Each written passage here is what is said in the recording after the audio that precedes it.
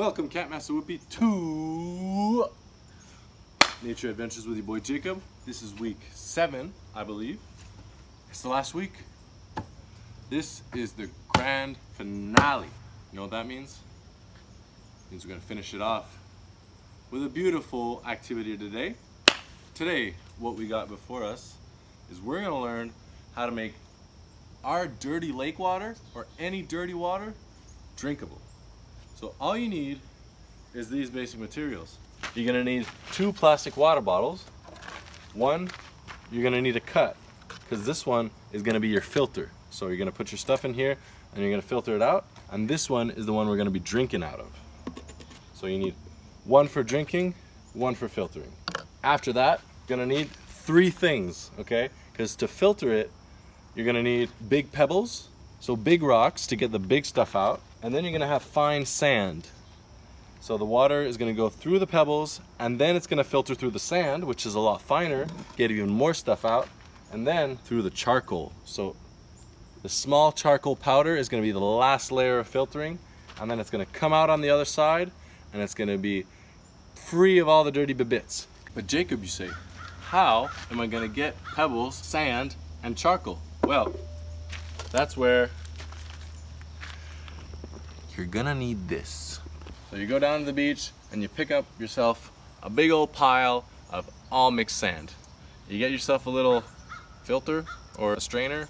You get a bowl and you pass it through. So it's gonna keep all the big pebbles on here and all the fine sand is gonna go through. So that's how you separate these 2 things right here. So you get your big rocks and you get your fine sand.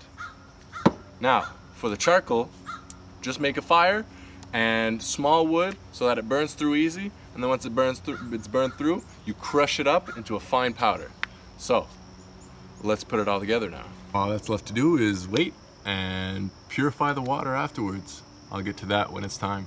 So a trick that I found is using my coffee filters, and if you want to use your paper towels or anything, you just put the filter bottle into the other bottle, but with another paper in between. So that way you won't have any sand or charcoal leaking through on the sides. 4 minutes. All right. So this water is boiling, bubbling up, and it should be ready to drink. Hey everyone, so as you can tell, I'm still alive. So drinking that water, I ended up being fine. And the reason, I don't think I explained this in the video, so I'll do it now, is that the reason you boil the water or put it in the microwave, you can boil it. The point is it needs to boil. It's because boiling the water for long periods of time, the heat in it kills all the microbacteria. So even though you're filtering everything through the different layers, so you got your rocks, you got your sand, you got your charcoal, you got your coffee filter, and the water goes through all that, takes out all the big chunks. But the little bacteria still make it through. So that's why you gotta boil it to sanitize it, make sure that it's sterilized. And then after that, you're all set to drink some lake water, you know what I'm saying? So, hope you guys enjoyed the video. Hope you guys enjoyed the activity. This is the last activity of our virtual camp summer. I'll see you guys for Master Whoopi in on Saturday the 15th, if I'm not mistaken. So be there, be square, stay safe guys.